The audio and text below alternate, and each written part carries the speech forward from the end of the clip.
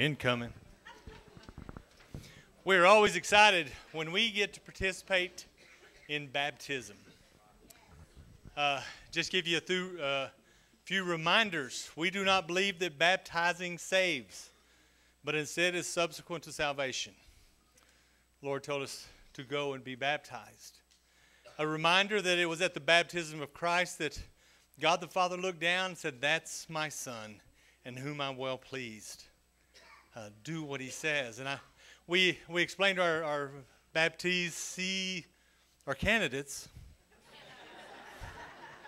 that God does the same thing. He looks down at you and I. He says, "That's my child. Man, I'm so proud of you. I'm so proud of you." The last thing I want to say is that Christ, speaking to his disciples, said, "Go and make disciples of all nations." And that commandment is to us, not to be baptized, but for us to be baptizing, that we get to participate in that.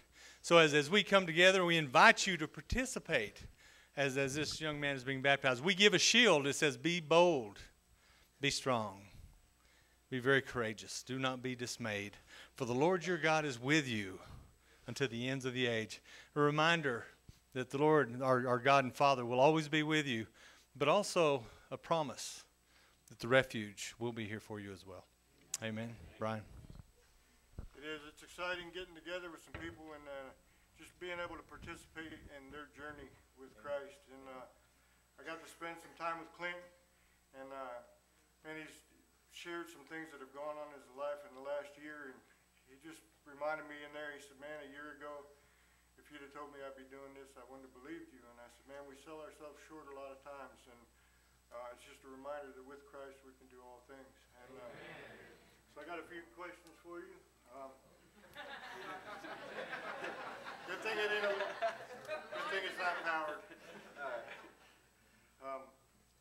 Do you believe that Jesus Christ is your Lord and Savior? Yes, sir.